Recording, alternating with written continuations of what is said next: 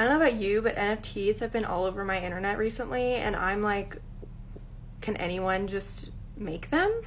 Can I just draw something shitty and sell it for thousands of dollars? So I'm gonna try it. Let's do some research. Okay, so this article was confusing, but I'm gonna do it.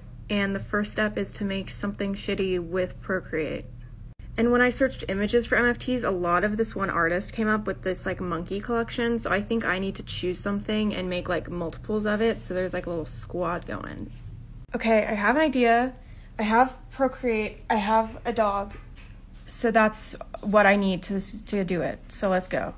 Okay, so this is it. This is what I made. It's just lips with like googly eyes on them. I just think it's kind of funky, kind of fresh, and like shitty enough to be an NFT.